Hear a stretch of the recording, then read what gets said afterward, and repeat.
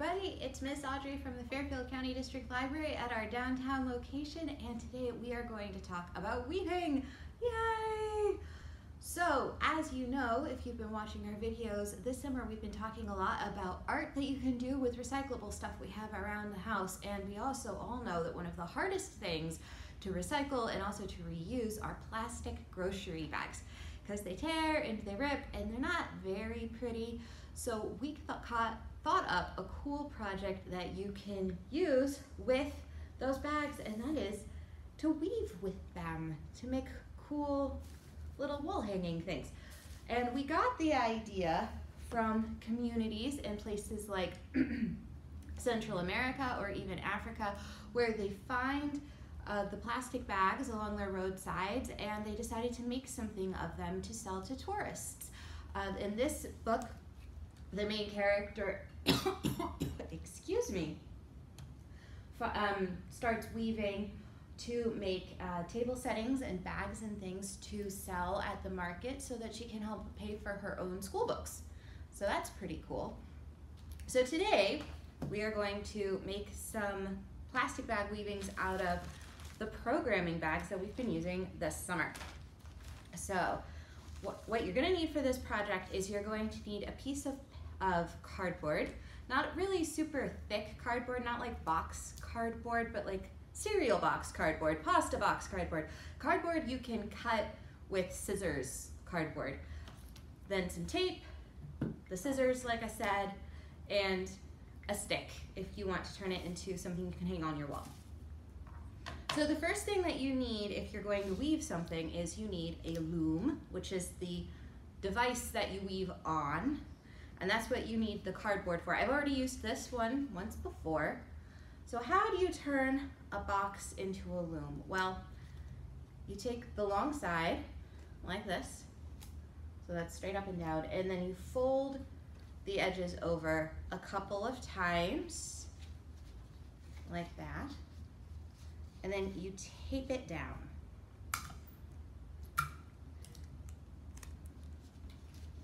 Tape it down in the middle, like so, but also on the edges to really hold it in place.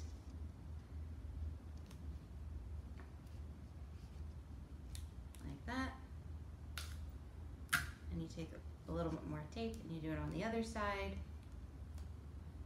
like that. So we folded down the edges of the cardboard on both sides, and then we taped it.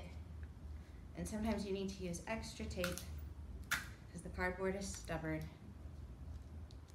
There we go. The box is used to being a box, it's not used to being a loom. And the reason why you do this is to give yourself a little bit of space here, so when you're going in and out with your plastic bag, you have some space.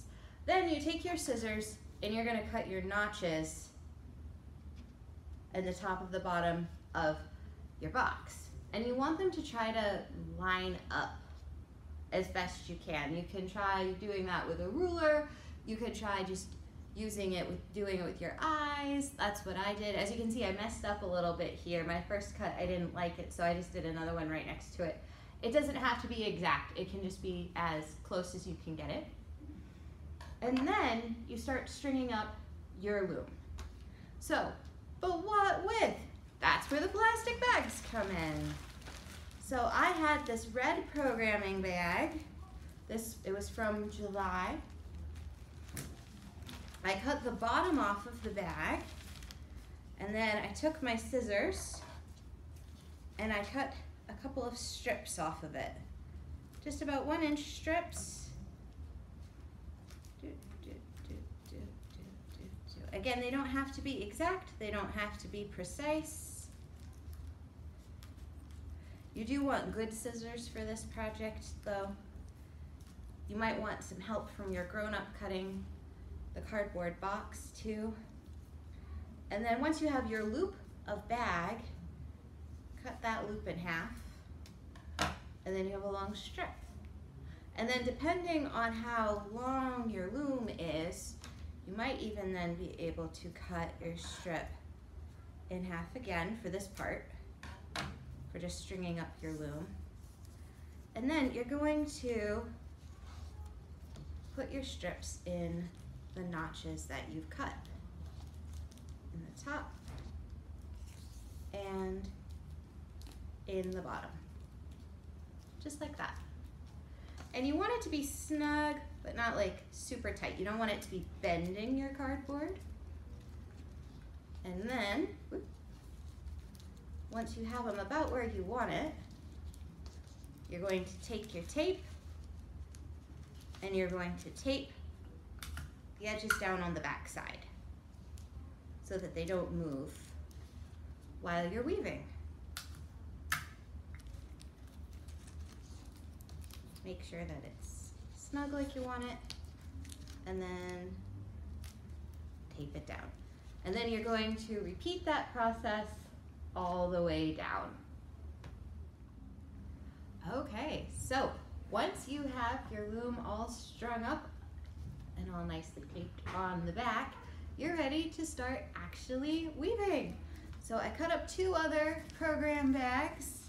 I've got a yellow one and a green one. And I kept these strips nice and long. Nice and long.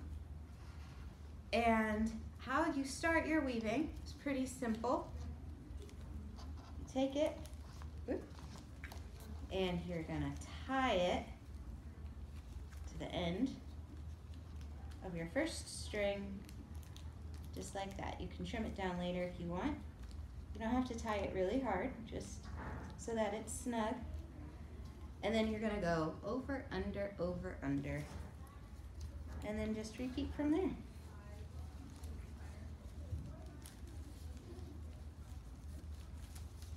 Just like that. Smush it down a little. And when you get to the end, you're gonna wrap it around.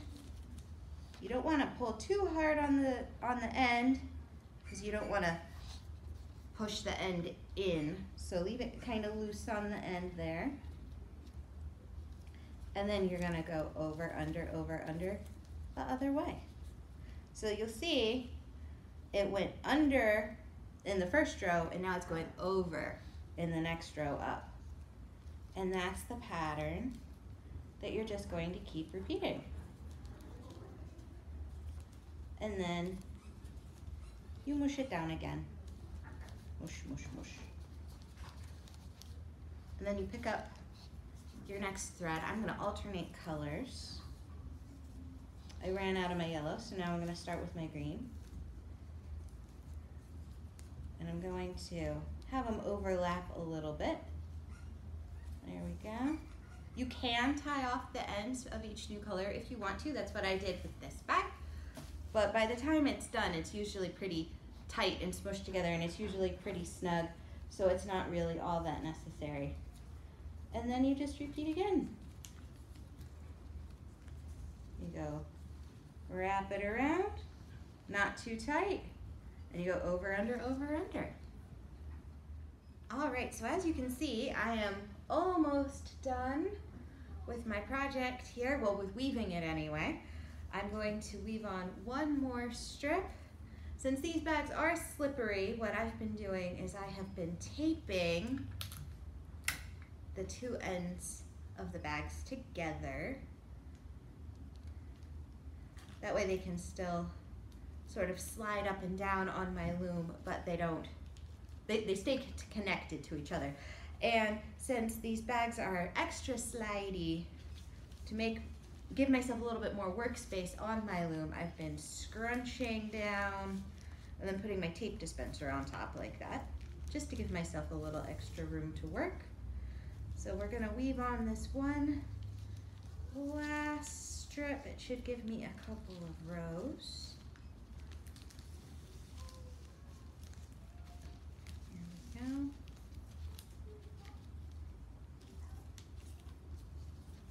Part of art is problem solving. This is just a solution that worked for me. It doesn't mean that it's the only right answer. The pattern that I wanted on here was one where all of my rows were very close together and you only see a little bit of red peeking out. If you want to do it so that you can see your up and down strings I always get warp and woof confused. I even have a loom at home and I get those two words confused. If you want to see more of those strings peeking through, you don't have to do as tight a design as I am doing. There is no wrong way to do art. And there we go. That gave me 2 more rows, and then to finish off, just like I tied a little knot here, I'm gonna tie a little knot up in this top corner. I kind of like how they're opposite each other. Boop. And that they're different colors. Got the yellow one going that way, and I've got the green one going that way. That's kind of nice how that worked out. All right, so now how do I get it off of my cardboard? So, that is a good question. We are going to take them off one side at a time. And how we are going to do it is, we're going to remove the tape from across the top.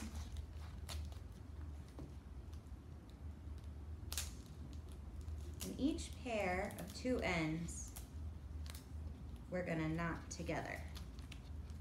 That helps keep everything from sliding off.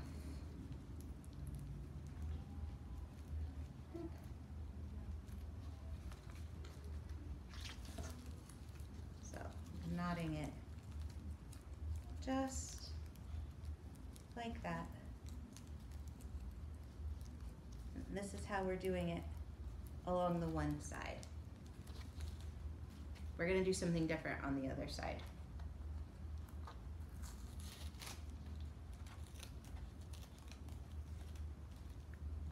So we peel those 2 up, peel off the tape. And again, if you need a little bit of help from your grown-up to do the tying part for this part, there is nothing wrong with that. These bags are slidey. There you go. And then here's the last one.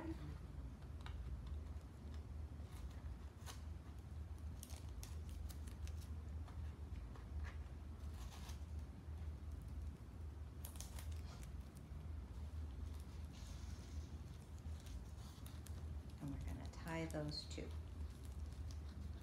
Loop and loop.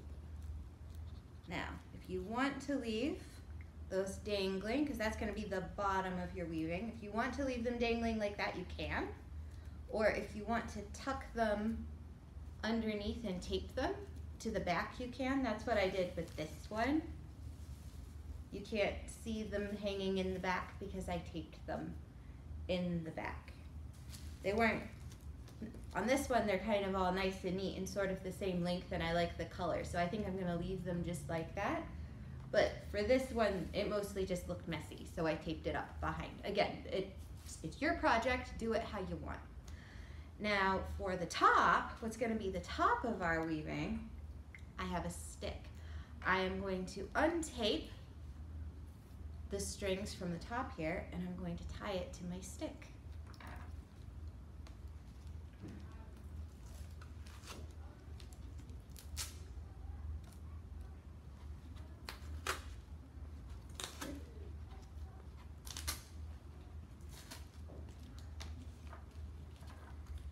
And it'll take a little minute here.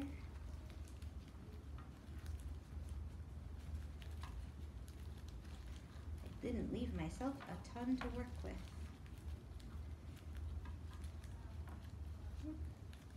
You might need to squish your weaving down just a little bit more so that you have enough bag to make your knots with.